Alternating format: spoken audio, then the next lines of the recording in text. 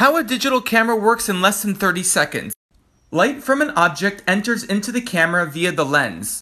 The lens focuses the light on an image sensor chip that converts the light into an electrical signal. This signal is then sent and stored on a memory card. It's stored via little on and off switches. When you want to view the picture, the information from the card is sent to a screen. The screen is basically a grid of many tiny bulbs called pixels that when lit up in a certain way displays an image.